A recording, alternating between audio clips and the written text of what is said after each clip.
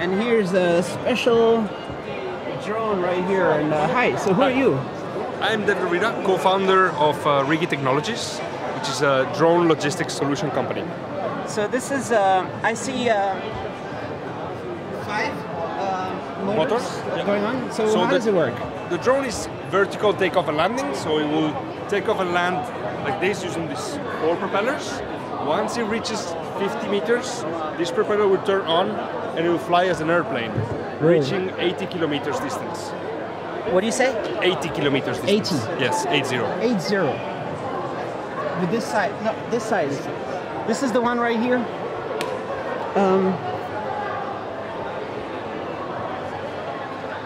80 kilometers is enough to go from one side of Switzerland to the other, nearly. Right? Almost there, yeah. Almost? So, is this also flying or is it only mock-up? No, this is only a mock-up for now. The real drone is there because we transport 3 kilograms in 15 liters. So a box that is a shoe-size box, more or less. That's pretty much 80% of my Amazon purchases. Exactly. But is that what it's for? Yes. Really? So basically it was developed from the box to the drone. Instead of saying, here is a drone, whatever fits inside will be the box, we developed first the box to the specs of 80% of Amazon's deliveries. How many percent? 80%. 80%? Yeah. I just said 80 out of... it's exactly 80%. 80%. Yeah. So, does this one open? Yeah. So basically, in order to protect the box while flying, the box goes inside the drone. So you fit the box inside, you close it, and the drone is fully autonomous. It will take off and do the mission. Because the ultimate dream of drone delivery is to have vertical takeoff and airplane styles. And this is the best way to do it? That's the most efficient way to do it. There's another company, the Wingstra. How do you compare it with them? So Wingstra is a good company. It's a good mapping company. So a lot for mapping. They're mapping. Yeah. But it's not for delivery. It's not delivery. So this they do one mapping. Is delivery. We're only doing deliveries. So I think drones need to be fitted for a purpose, and there's different specs that actually make a drone great at their purpose. For us, for example, we are only a cargo company. Only cargo? Yes. We don't fit cameras inside. We use it for delivery. But you should definitely be delivering, all these health emergency equipment too. Exactly. So whenever people have a heart attack, something like that, you need to have the thing that can save them. Could be. So basically, our first target market will be healthcare. We're now working with laboratories in Switzerland. We do blood delivery. So all the laboratories that are peripheral will be connected to the central laboratory on an ongoing basis using an air bridge from the drone. So that means 3 kilos of blood? How many kilos? Up to 3 kilos. 3 kilos of blood, that's a lot? Is that enough for emergency? That's more than enough, yeah. And it happens a lot that there's emergencies right now and there's no solution? So with the laboratories, it's not only emergencies, but we do an ongoing route.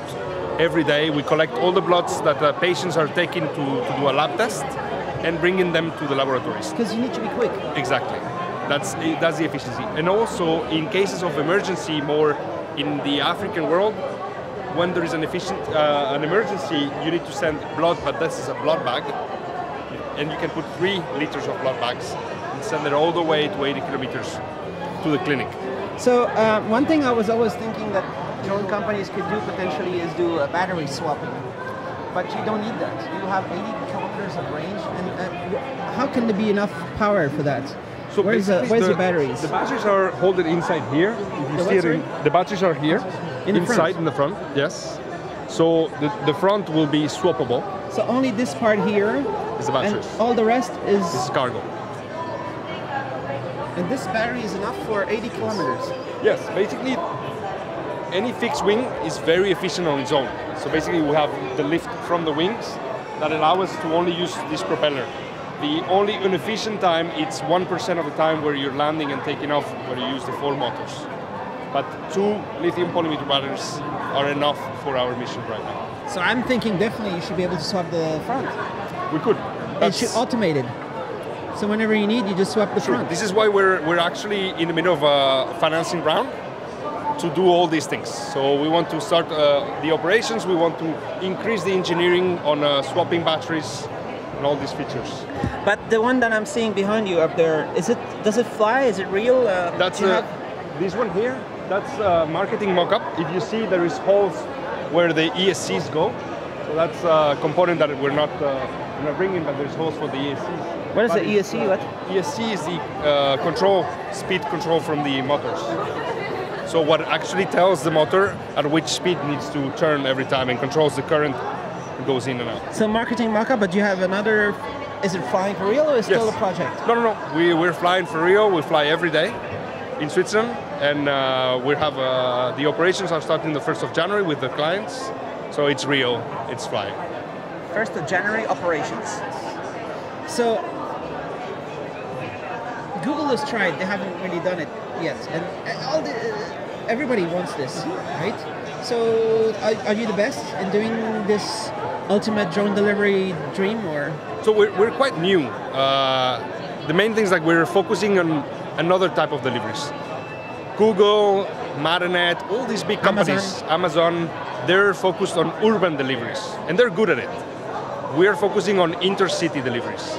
We want to connect cities. That's why we fly long range, but we're not actually looking at the urban market. It's too small for us. Couldn't you also be part of all the cities too? It doesn't make sense. Vertical is good in the city too. Exactly, but it doesn't make sense to have a drone that size if I'm going to do 5 kilometers. Oh yeah. I think that's why I don't see them as a competitor to us. But we all see the more. villages. Yes, exactly. All That's where we are complementary. That's where 80% of the people are. Not quite, but that's where a lot of people are.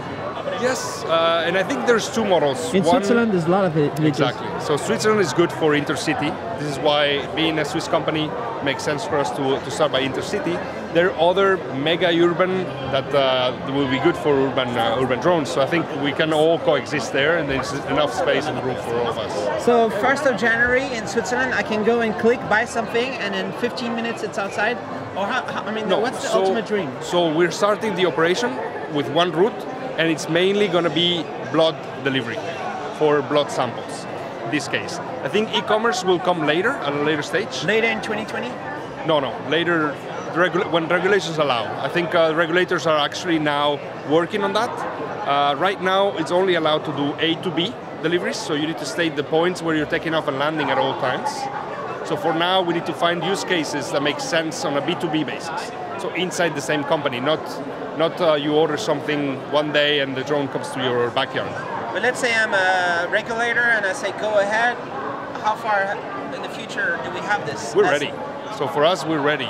When the regulations state that. So for us to do multiple point deliveries or point to point is only a matter of the regulators allowing it. But could you have a system that automates the loading and unloading and all that stuff?